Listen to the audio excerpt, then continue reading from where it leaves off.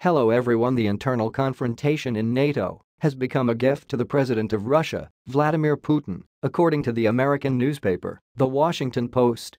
According to the authors of the article, the conflict in Ukraine does not give the West any long-term strategic benefits in the near future, except for the expected entry into the alliance of Finland and Sweden, which Turkey is blocking so far. Turkey, which joined the alliance in 1952, was at times an inconvenient partner of the alliance, and the president of the republic, Recep Tayyip Erdogan, having come to power, aggravated the situation as he allowed the country to get closer to Russia. Moreover, in 2019, Turkey deployed the Russian S-400, which was perceived in the United States as a betrayal, according to the Washington Post. Turkey and its NATO allies are vital to each other's security, and to deter Russia, the alliance needs Turkey, which has been the bulwark of the West's defense against Iran and has closed the Black Sea to Russian naval reinforcements, the article says.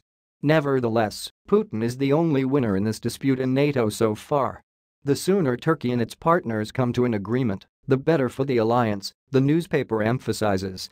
Friends, the channel needs your attention. Financial support will help us out a lot. Details in the description. Put likes and subscribe to the channel. All bye.